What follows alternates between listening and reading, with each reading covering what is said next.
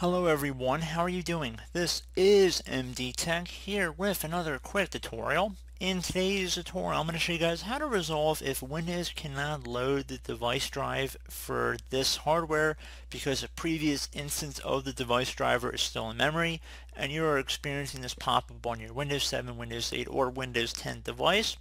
So hopefully we're going to be able to resolve the problem here without too much of a hassle, and we're going to go ahead and jump right into it. And we will start by opening up the Start menu. Just go ahead and left click on the Start button one time. Type in Device Manager into the Start menu. Best match should come back with Device Manager right above Control Panel. You want to go ahead and just left click on that one time. May take a moment for the Device Manager to load all of the drivers, so just want to be patient on that.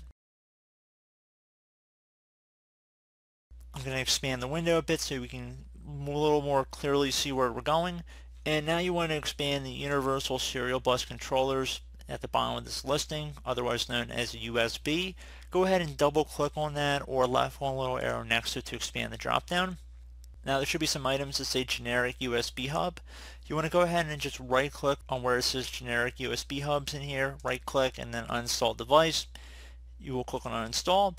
Once you're done uninstalling all the generic USB devices in here, you should restart your computer and it should automatically locate them again. So anything that's hooked up to your computer should automatically begin updating the driver software automatically. It may actually be able to identify without even restarting your computer, but I would suggest doing the restart anyway. So you can just go through here, uninstall them. And since you are hooked up to your computer, you might actually see this screen refresh while I'm still recording here, and it might actually reinstall while I'm talking.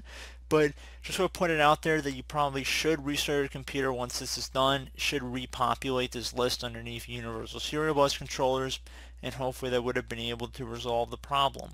So hopefully that was good. Another thing you can go ahead and try to do would be to close out of here. Open up the Start menu. Type in power options. So this will look a little bit different depending on what version of Windows you're running. Windows 10, they've replaced most of the stuff with the modern UI appearance. So you actually have to go through that in order to get to the control panel, or you can just go through the control panel the long way. But if you're on Windows 7 or Windows 8, just type in power options here. On Windows 10, I have to go through power and sleep settings, so I'm going to go ahead and select that. And then there'll be a link on the right side here underneath additional power settings that I'm going to go ahead and left click on. Now whatever plan is currently selected, I'm going to select change plan settings that corresponds to that plan. So whatever's filled in this little circle here, you want to select change plan settings next to it. And then you want to select change advanced power settings. Now underneath hard disk, it should be expanded to turn off hard disk after so many minutes. You just want to type in never. Just get rid of whatever's filled in. So if it says 20, type in the word never in here and then just click out of it, and you can see now it just says never. So it will not turn the hard disk after however many minutes, which is what we want to do. Left click on apply and OK. Restart your computer, and hopefully that should be about it. So as always, thank you guys for watching this brief tutorial. Do hope I was able to help you out, and I do look forward to catching you all in the next tutorial. Goodbye.